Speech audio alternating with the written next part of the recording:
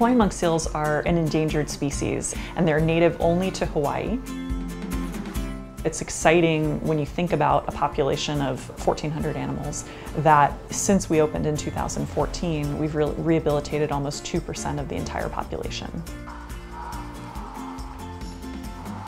The Marine Mammal Center's mission is to inspire global ocean conservation through rehabilitation of sick or injured marine mammals.